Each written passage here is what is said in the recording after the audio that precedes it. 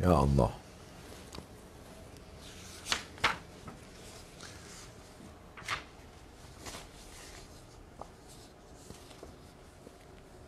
Assalamu alaikum wa rahmatullahi wa barakatuh.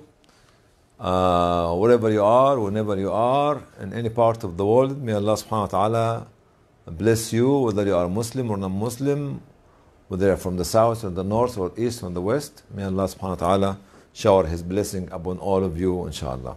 2 weeks ago, we talked about the negotiating process or negotiation during the peace agreement. Today, we are talking about what's after signing, what comes after the peace signing.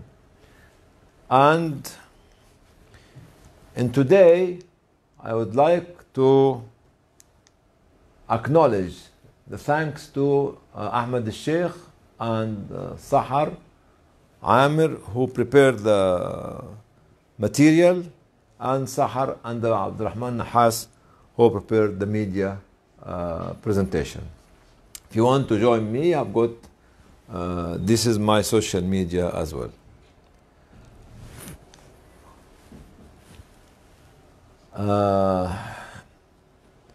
If we are going to a peace process or a peace negotiation, we have to prepare 3 teams.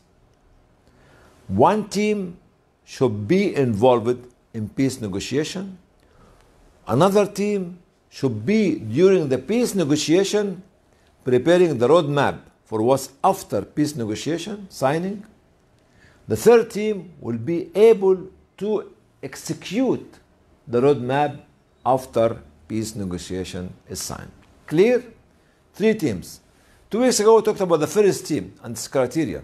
And each one of the 3 teams has got its specification, its quality, its leadership to enable such a team to get the roadmap right during the peace negotiation, so when the third team will be able to implement it after. So 3 teams. We talked about the first one 2 weeks ago.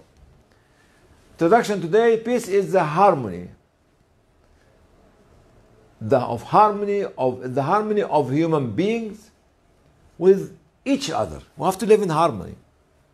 Like when you go to a symphony, each musician who holding his instrument in his hand or her hand has to compose the music harmonically together. Okay? So harmony, that we live with each other and building a strong social relationship away from what? From hatred, conflict, violence, fear. Where it caused a lot of what? All this conflict, hatred, violence, and fear. It caused what? A lot of bad social and psychological effects and led to the disintegration of our society and the desire for revenge and abuse. Of human rights are lost as well, and society lags behind progress and civilization, and features of the futures disappear. So this is because of conflict, because of hatred, because of disintegration of the society. Peace will wipe all these ills in the heart of the individuals and bring the harmony that we're talking about. What's our message of peace? Is to spread emotion among human beings and love and love, emotion and love, and erase the feeling of violence, hatred, conflicts which occur between people. So it's like a doctor who has the medicine to treat me as a sick patient and bring my good character instead of the bad character that you have been experiencing. 3 teams working for different processes of building peace and stability. 1 for negotiation, 1 to put the roadmap, and 1 to implement and execute the roadmap afterwards. So we'll divide this stage into 2 parts. Steps during the peace negotiation and steps after the peace negotiation, after the peace signing. That right? That right, Sahar? Steps of preparing peace building before and during the peace negotiation. What are the steps? Number one, we need to know our human resources. We are a country with 100 million, with 50 million, with 1 million, with 500,000, whatever it is. We need to understand the sources of human resources, the quality of our human resources, which is the human resources in any country, which are the citizens, are the most valuable asset for any country. And when we invest in them, we get the highest reward. So we need to know our human resources and the community leaders. Who are the community leaders? Some community leaders used to be before the war. Some appeared during the war. Some will go after the peace. What we have seen in the Arab Spring in many Arab countries, a lot of so-called leaders fall during the rise of the Arab Spring, and new leaders came. And after the the freezing of the Arab Spring, more leaders came again. So we need to know who is the leaders and who is the playmaker. Knowing the newly developed local culture, ideology, values, habits that are affecting the local communities during the conflict. Like if I give the example of Yemen now, the example of Syria, the example of Rohingya, the example of Libya, the example of South Sudan and different countries, the fragmentation of societies and communities in different parts of any country will create a new culture and values of these clusters of people who are living together outside the normal country which was there before the conflict. So we have to understand the culture of the new clusters of citizens who are living together from different districts or different cities in one location. We need to understand community problems. What are the most important problems affecting? This is the roadmap, because I want during this process to make the roadmap. Problems affecting community and newly developed ones during the conflict. There's old problems and there actually new problems happen during the conflict.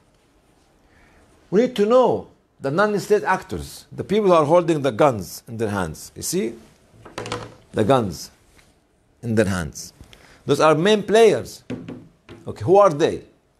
Non-state actors, armed groups, and new community leadership. As I said, that community leaders will be changing. Okay? Because of the rise and the fall of the traditional leaders, the previous traditional leaders. We need to know also the regional and the global power, which we talked about them in the last last talk, affecting the process of peace negotiation. We need to know the geography and sources of the natural resources. Now we are in a country where we don't know the natural resources of our country. Oil, gas, gold, uranium, cobalt, phosphate, and others. We need to know them. While people are making the peace negotiation, we need as well to understand the wealth of our country and to discover the wealth of our country. Okay?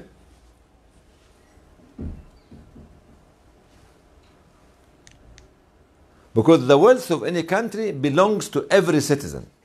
Belongs to every and each citizen. In my own view, how can we empower the citizens of one district? By telling them, protect your natural resources in your district. Invest in it, develop it, and share it with the rest of the districts, with the rest of the people in the country, with your fellow citizens. When people in one municipality or on districts will feel that the land underneath them, their feet, belongs to them, they will fight hard to bring peace to stability and to build peace. Knowing also the ability of a state institution, government organization, and civil society And when we are looking at the roadmap, do we have a state institution? Do you have a stronger civil society sector? Do you have a strong civil society organization or not? Because I am preparing the roadmap for what's after peace signing. And number 8, drawing the strategic roadmap for peace building. After that, when I know all this and the others, I will make the roadmap for what's after peace negotiation. Clear? One team to negotiate, one team to create the roadmap, and the third team will talk about it after signing the peace agreement.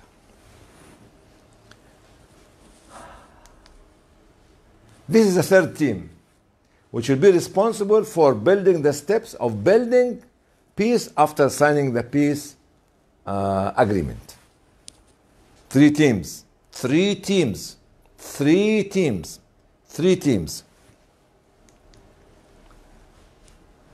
What is the mission of this team? First of all, to invest in building what? Local municipality. Extremely important, because the local municipality and the local, municipality will be able to hold the infrastructure of the society bottom up. Will be able to fill the gaps, the community gaps in different parts of the district level, on the town level, on the village level. Okay? Building the local municipalities and the state institution. Number 2, investing in building capacity and capability of whom? Of human resources. As I mentioned earlier, the most rewardable investment in any society is investing in human resources. We invest in agriculture sometimes, we invest in road industry, we invest in animal industry, livelihood, in livestock industry, we invest in oil, in gas, all this fine. But investing in the human resources is more rewardable than investing in all of this, whether individually or collectively, and this is what I believe in. If we don't invest in the citizen, the rest will be wasted. And corruption will be a system in your country and in any other country. Okay. Number 3, civil society sector and civil society organization. If you want to build stable peace, you have to widen the space of liberty of civil society sector, to enable the civil society to have more freedom and wider space of freedom and stronger independent civil society organization that can tackle the problem inside the society on village level, town level, district level, and national level. We have to increase the size of civil liberty space and empower the civil society organization and ensure their independence. And they should be independent from governments, especially state institutions.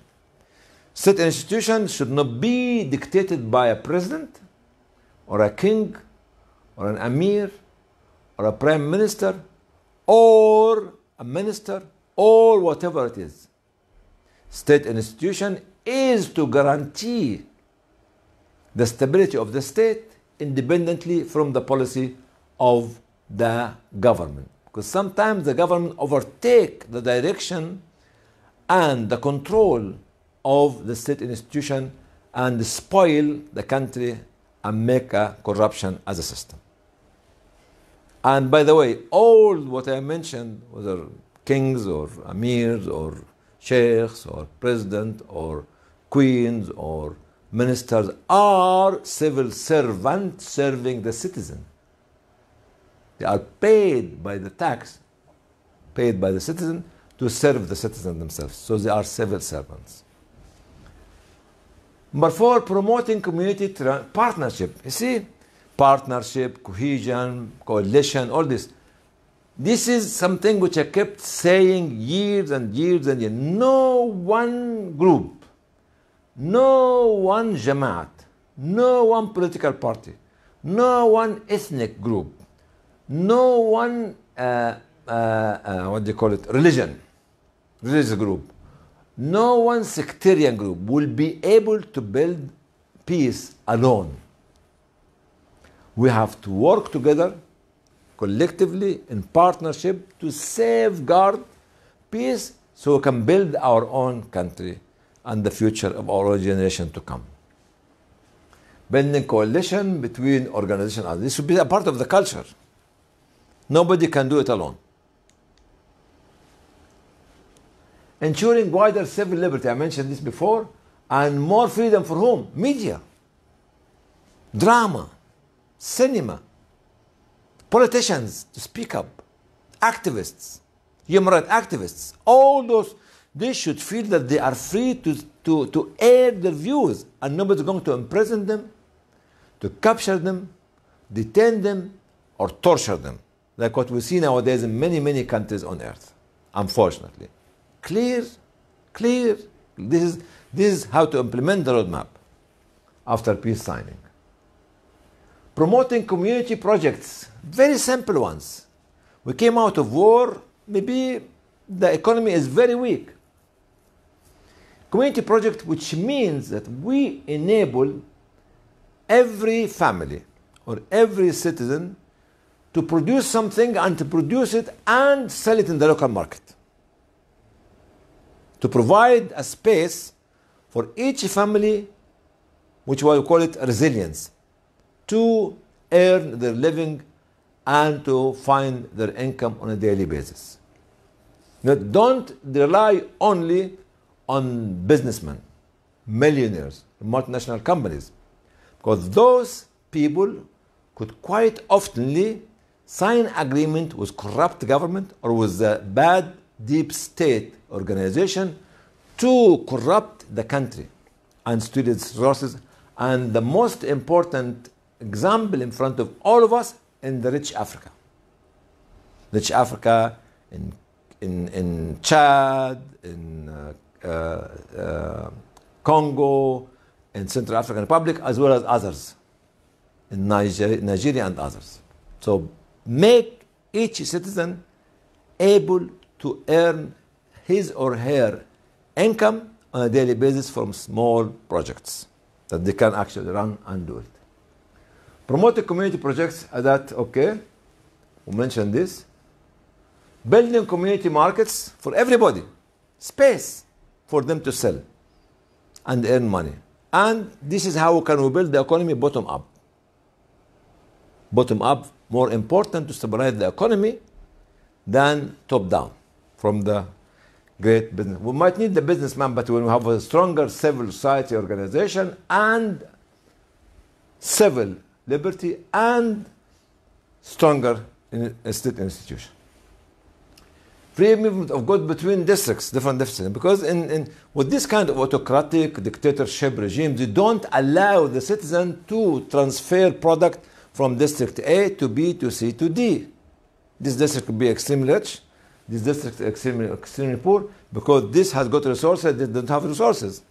We have to ensure the free movement of product and goods from a district to another district, from a town to another township, from a village to a village, and from area to area. Promoting skills education, state education, traditional education, as well as others, vocational training. Because we need to, while we are promoting the state education, the traditional, which can take about 10, 15 years or more, we need people who don't want to carry on learning for 15 years. Young people would like to learn the skills and go out and earn their money. So we have to promote all this. Also investing in agriculture. Why agriculture and livestock? Because this is profession, does not need a lot of qualification, does not need a lot of knowledge. It can accommodate the many of the people or the many of the citizens by providing them daily income as well. And providing them the daily income. Youth, at least 50% from any country are youth. We have to empower them, not by using them on a stage at a photograph or as an image, but really, really, really to enable them to become decision maker, to enable them to become a part of the decision making process, to enable them to be learned and having the experience from the older generation who will be able to invest time, money, and resources to create the new leadership from amongst youth and allow them to work in government institution as well, an organization. Traditional education and other, I mentioned this before, we have to invest in the traditional education that we know and skills education, vocational training, community education. Community education is something to be produced pioneerly by the community itself, outside the closed rooms of the classroom. When we find that some children hate to be sitting in a room and they want to be learning under the tree or here or there, the subject that they like. And this could be developed by the local community who will know the culture of the local community, who will know the culture of the area and the ability of their children.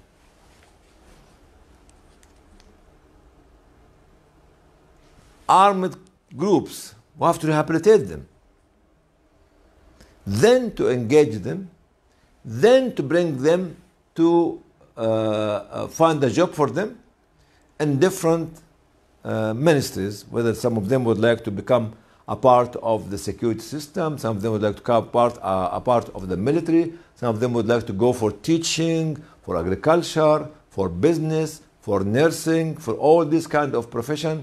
We can actually rehabilitate all those armed groups. Otherwise, if we don't rehabilitate them and invest money and time and wealth in them, they will keep holding the guns in their hands. Promoting community cohesion and reconciliation. Of course, our policies is to be for community cohesion and reconciliation. People might say, why? What about the law, the constitution? Yes, it should be on the agenda. It takes a longer time. What I'm talking about is something to start clicking from day one on the roadmap. During that, we have to put the law and the order in action, which takes time. To agree on a constitution, to agree on the law, and where we build the state institution. Keep building the state institution. In conclusion, the need to promote peace at all levels as sustainable development goal is a crucial opportunity to advance towards fundamental freedoms. Freedom is the cornerstone of sustainable peace. Freedom, accountability to whom? A king should be accountable to the public. A queen should be accountable to the public. A prince should be accountable to the public. A sheikh should be accountable to the public. A president should be accountable to the public. A prime minister should be accountable to the public. A minister should be accountable to the public. All those people are civil servants serving every individual in the country. Accountable. Accountability, participation, and others. Freedom. Okay. Peace is not only the absence of violence or war, but peace includes respect of human rights, cooperation, equality, and the promotion of sustainable development and human security. This is the peace that we want. So come back to conclude. So when we go to the negotiation process, we have 3 working groups.